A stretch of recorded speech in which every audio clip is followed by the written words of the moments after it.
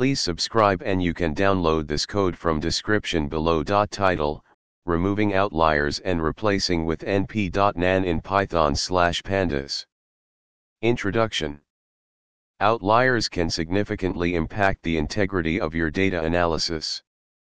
They are data points that deviate significantly from the rest of the data, often due to errors or anomalies.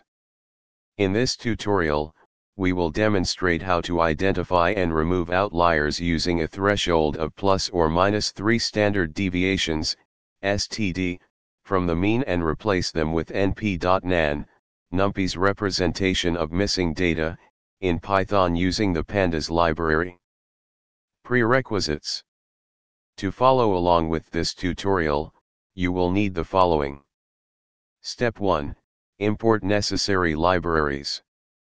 First, import the required libraries, including pandas and NumPy. Step 2. Create or load your data frame.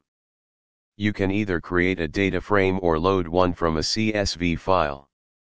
For the purpose of this tutorial, let's create a sample data frame. Step 3. Identify and replace outliers. Now, we will identify and replace outliers in the value column of our data frame.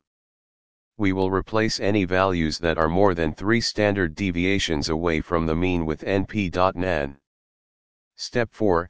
Display the modified data frame. You can now display the data frame with outliers replaced by np.nan.